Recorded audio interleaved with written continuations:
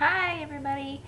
I haven't made a video for a while because my battery was dead, the charger didn't charge, so make a long story short, we have one now and the computer's back on.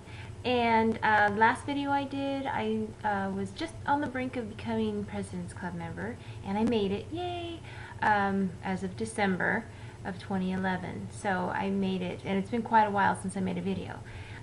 For those of you who are striving to become to that level, the President Club, and you don't know how you know you've made it, well, I've tracked it so I knew my numbers, but if you don't know, you always can tell by the left-hand corner of your invoice. As you'll see on here, see all this squiggly, pretty emblem? See? President's Club. So that way you know you made it, and you can have 40% earnings. So I just wanted to make a quick video just to give some tips that I've learned along the way that I've used that seem to help me to become a successful Avon representative. First of all, does anyone know that you're an Avon representative? Pretty much everyone I know knows that I sell Avon. When I go out and about, I'll wear my name tag, so it's always nice to invest in a name tag. This is the one I got off of Avon Advantage. I love it, and I always get compliments on it, and it looks very classy and professional.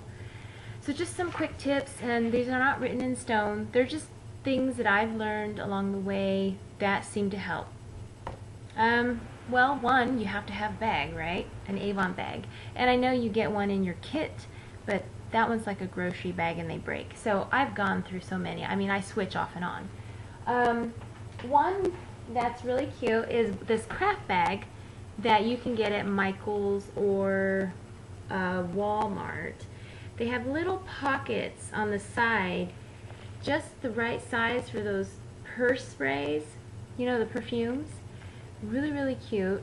It has a little holder like that, a little handle, and inside it's just a blank, not a blank, but it's hollow, so you can set your brochures in here. See, like that. So if you're out prospecting, you can use that. So that's one of them. My favorite one is this big one. I actually stole this idea from another rep. And it's a big craft bag from Michael's or Walmart. It has, you know, pockets on the side so you can put your personal items. Then it has more pockets, and it has Velcro pockets. It has so many little pockets on the side.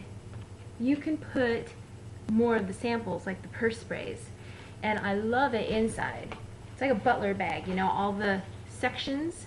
This one's empty right now because I've been using a different bag, but you have room for your, you know, your samples. You have room for your brochures and whatnot, which brings me to, what do you have in your bag? Well, of course you have your brochures, your marked brochures, your flyers, your leaflets, your main brochures. You should have, what I like to do is carry an organizer, a planner, a calendar. Have your calendar in there. And I like to map down, jot every time I'm in the car, I like to jot my mileage down for tax purposes.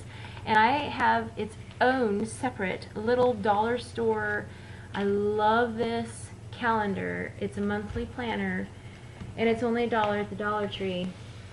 And I like to jot all my mileage for every day, and I like to keep my receipts for my gas, and if I have food or whatever. Oh, and also, let's see what else. What else do you have in your bag? Well, of course you have demos. You have your cards, you know, your business cards. I like to keep a small calculator with me Some people are math whizzes, but I'm not. And of course you want to keep your samples in there. And I like to keep, always, because I like to recruit, I like to keep these little handy dandy recruiting flyers. I like to keep our Hello order book. Hello, it's our Avon order book. And I like to keep these with me just in case. You know, if someone doesn't know their ring size, I like to keep that with me. Let's see, what else? Oh, and I like to keep try-it kits with me. I do keep sign-up kits in my trunk, but just in case we need to do it real quick, I like to make try-it kits. And what that is, it's one of those, you know, the Avon bags with a hole in it, a couple of brochures, and a sample, and a couple of order slips. That way people can try it for free. Once they get their first $100 order, they can contact me. They pay $10, we sign them up. Another tip that I like to bring up, which helped me a lot with taxes, is save in an accordion file. This is what I do. I don't know if you can see it. Yes, it's in an accordion file. See?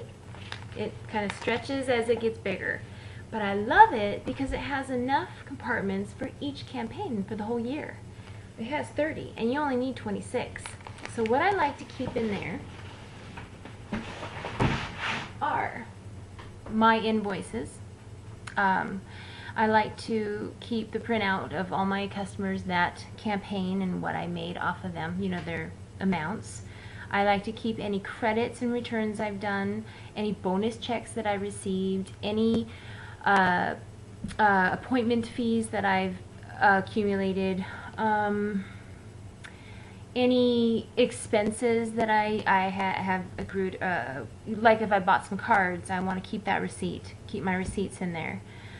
I always keep the brochures for that campaign, and I always put the what's new in there. I just put them all in there. Whatever was all about that campaign, I like to keep in that pocket. And of course, you know, as you go along the way, you can download that tax form from youravon.com, and you can note all your expenses and brochures and demos and all that jazz. So then real quickly, oh, don't ever miss a campaign, especially if you are trying to reach President's Club member. You know, at least have a $200 order. But if you are trying to become President's Club member, an average of $400 a campaign is great. And don't skip an order, because if you do, you will miss out on your brochures and ordering tools. I mean, remember, we order not the next campaign, but the following campaign. So if you miss one, you're going to miss out on those books. And please order on time. That really is good. You order on time and you pay on time, and you have a great account, a good standing account with Avon. That's a good tip to be on your way to become a successful representative. And they say that, you know, if you have 50 customers in your customer base, you can be putting food on the table. You know, not everybody's going to order every campaign. So if you can at least get 12 to 15 customers that campaign, you can put money in the bank or food on the table. You can have a successful Avon business. Remember, you don't sell, you don't earn. This is not a job, this is your business. You are a salesman, but you know, Avon representatives, I don't know, we're kind of a different breed, aren't we? Everyone loves Avon. Mostly everybody, and if they don't, well, just walk away. But anyway, if you notice that your sales are low and it's like 4 days before order date, and you feel like you need to get that up there, your amount, go out prospecting. You know, call all your customers. Just reach in there and work hard, because it does pay off. Um, please get a separate account for your Avon monies. It just makes sense. Even if you don't have a checking account, please get an account for your Avon money. It just makes sense. It is a business. Treat it like a business and not a hobby. It is a business. And one thing that I wanted to touch on is when you go out prospecting. Say you go house to house. You want to just do it that way. You know, a good tip is have respect for someone else's property. Don't pick their flowers. Don't walk on their grass. Don't open their screen door to knock on their door. And don't peep in their windows. It's a respect thing, and I think everyone should follow that. Another thing is don't use swear words out while prospecting. Don't use negative words. Use positive words. Be happy. Smile. Let people realize, oh, those are nice people, those Avon people. You know, I think I want to order from them. Don't be all swearing, and it's not professional. Oh, and another thing, dress professionally. You know, a sweatshirt and flip-flops and jeans, I really don't think I want to order from you if you come up to my house like that. If you're professional and you're dressed nice, yes. You don't have to be dressed to the nines. You don't have to be rich and wear a Saks Fifth Avenue business suit. But, you know, especially if it's out of your league, if you're not used to wearing dresses, don't wear a dress. Just wear nice slacks or really dark blue jeans. They can have really nice, you can look really nice with dark blue jeans and a nice top and maybe some pumps or nice flat shoes.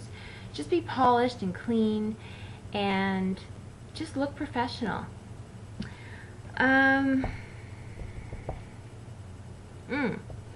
Try to wear the Avon products, jewelry, makeup, use the shampoo, paint your nails.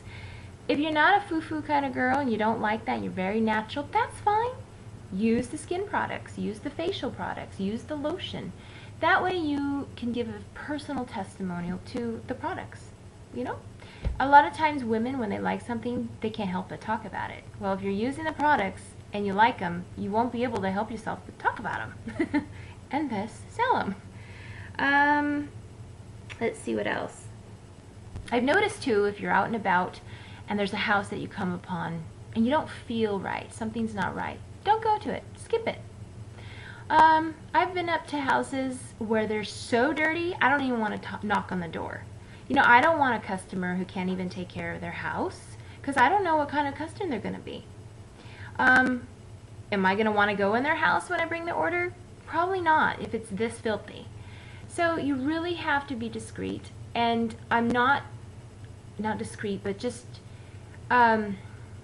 really use your judgment. I'm not saying judge a book by its cover, but you pretty much have an idea. I mean, I have in my past experiences, have an idea, you know, if this is the house I don't feel comfortable with, I'm going to pass it up, and I don't want them to have my information. So if that makes me a bad rep, I guess I am, but I'm not, because I'm a successful representative and I'm really trying to work hard. So that's how I feel. And remember guys, this is not written in stone. These are just basic little tips that I've learned along the way. And just working with the public too in my other job, you kind of know, I guess. Let's see. What else? I think that was it. Oh, and also, when you first start out with Avon, remember to take advantage of those first 4 campaigns when you're with Avon. They really help you. They try to help you to boost up your business. And they really help you with that 40% guaranteed earnings. So take advantage of that. And I guess that's it. And if I think of anything else, I will put more. But if you have any questions or comments, or maybe you feel like I'm doing something wrong, or you have a tip for me, let me know. That would be great. But I just noticed that as a person who lives in a house, I don't want someone coming up to my house and banging on my door, opening my screen door, or looking into my house, or walking on my lawn, or picking my flowers. And I've seen some reps do that, and I just cringe, and I don't really want to be out there with them when they do that. You know, you're already putting yourself out there. Make it a good experience. Okay, guys, happy Avoning. Okay, bye.